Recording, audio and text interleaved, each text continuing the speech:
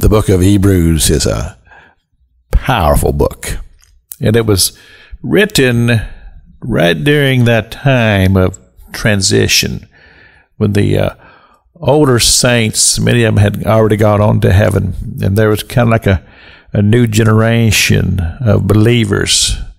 And the writer of this book wrote these words to this group of people.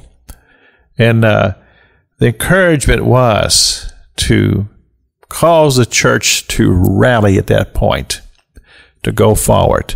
And in much of the book, he spends time explaining to us exactly who Christ Jesus was as a priest king and his moving among us.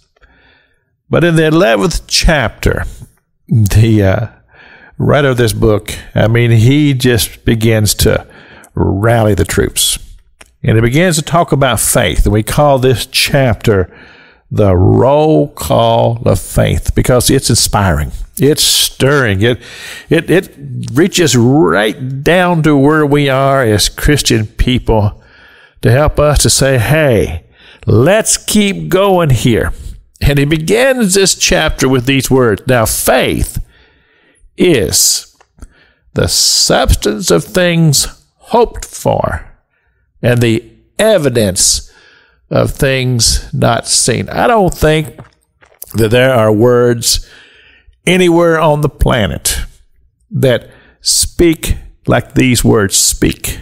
It's kind of like it just goes down to the very core of your being to give you explanation about something that many people are without understanding of. Because when he tells us that faith is substance, it's substance of things hoped for. In other words, hope is something that's spiritual in nature.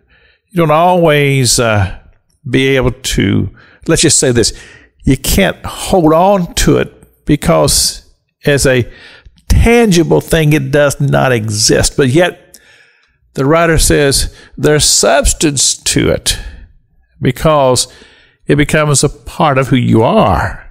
And it causes you to have faith because you have hope. But then also, he says, it's also the evidence of things not seen. Again, not tangible, but very, very spiritual. And that really is the essence of everything that he's saying here. It's all spiritual because it gathers around the reality that we believe that there is a higher power.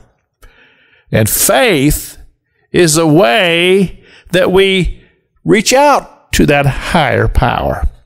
And you come to the 6th verse where it says, without faith, it is impossible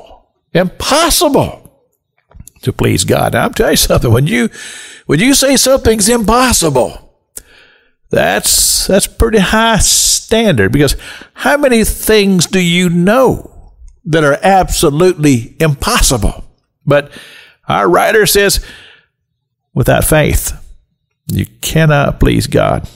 And that's why it's so important. And that's why we're going to spend this whole week just talking about faith.